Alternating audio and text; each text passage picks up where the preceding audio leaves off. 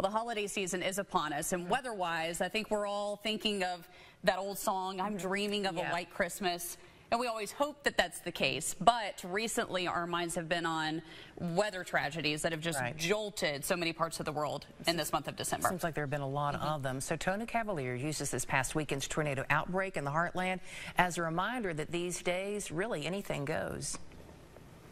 Oh my God.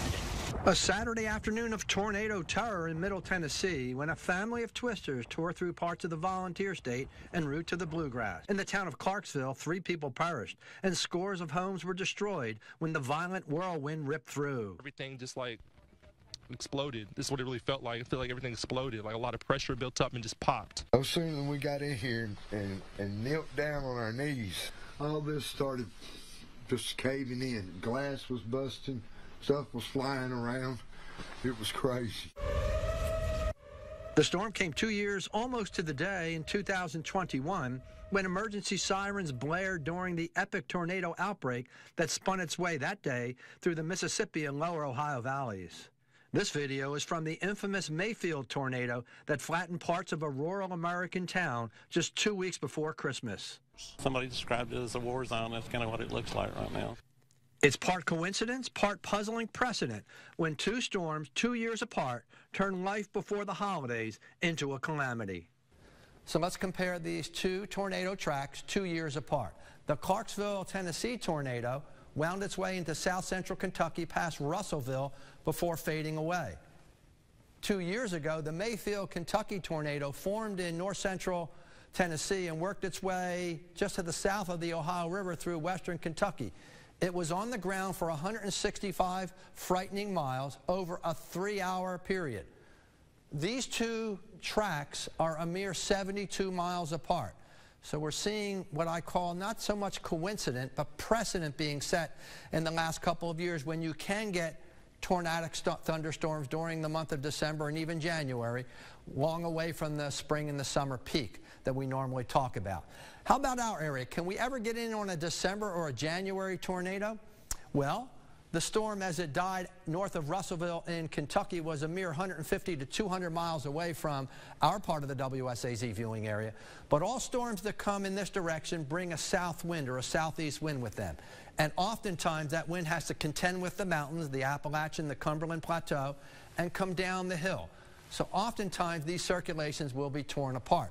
But I must admit that back in 1998, a storm that was absolutely fascinating to me went from Tennessee, Kentucky, the circulation passed, and then dropped a tornado in Wood County in Murphytown up in north central West Virginia.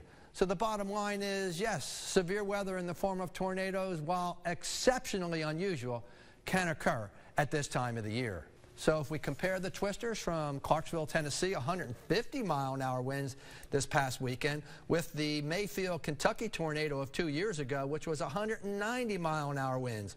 On the force rating, from an F3 to an F4, anytime you get above F1, you're talking about the potential of deadly consequences. The West Liberty and Salyersville tornado of 2012 in March produced 140-mile-per-hour winds, and there were multiple deaths in Morgan and Lawrence County from that one. F3 was the rating. And the Murphytown 1998 twister in January up in Wood County produced winds of 111 miles per hour or more on an F2 scale. It's all part of the changing climate close by to the Ohio and Mississippi River on a warming planet. And Tony joins us here. Yes, to answer a few questions for us, because Tony, I was saying to you, I feel like forecasting now, I hear you talk a lot more about spring-like storms that we are seeing in typical winter months, as opposed to more of those winter-like storms that we would see. So what is the big takeaway from your perspective that everyone should be aware of? The climate has changed. The globe has warmed. We just saw that last month made still another record. So we know it's warm across the planet.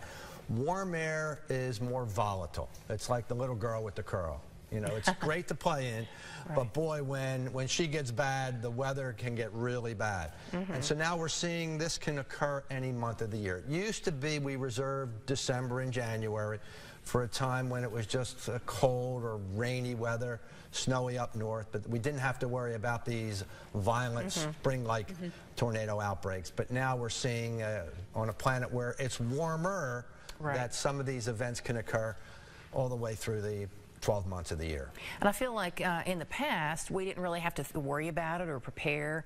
I know for me, I always thought, well, we live in an area with all these hills, that's going to protect us a little more, but what should we be doing? And they do. And I think the folks who live in mobile homes, they have to have a plan all the time. I've been saying this since I went to an Ohio State symposium 25 years ago, and I talked to structural engineers. If you live in a mobile home and a tornado watch is issued, it's definitely going to impact your life. And that my recommendation is, well, during a tornado watch, living in a mobile home, you go to a safe structure, even though there's not going to be a tornado probably there. Right. But you can't wait for a tornado to come, because as we saw on the left fork of the Little Blaine back in 2012 in March, when that tornado went through parts of Lawrence County in Kentucky, it lifted mobile homes and crashed them against the wall. Right. And the Chafin family, for example, lost 2 people. So it's really, really hard to say, if you live in a mobile home, to be on edge during a tornado watch staying at home. So why not just, but if you pack up your family and leave for 6 hours when a watch is issued and nothing happens, then you've inconvenienced your life for 6 hours. So it's just the nature of the beast right now. And the fatalities in Clarksville were in mobile home. When, look, it's just, I guess it's a fact of it, Tony. When you're considering a place to live, you know, you want your family to be safe, and I think weather plays a big part of that. What do you foresee in the future? I mean, are these areas that you think are maybe targets for future storms like this? We like to say that the mountaintops and the valley floors are 2 different. The mountaintops are more susceptible to the wind, and the valley floors are more susceptible to the flooding, because that's, of course, where all the water flows. So unless you're willing to move to California, unless you're hard to pack up everybody and there really is. I've had folks call me, they want to get down to Florida. Where's the safe place for insurance purposes? There are insurance companies that are no longer insuring some people in Florida right now from these winds and these. And you've got hurricanes too, you know. So, I don't know that there's, unless you live on a tropical island somewhere in the middle of the Pacific, and then you have to worry about typhoons or hurricanes. There's always something, right?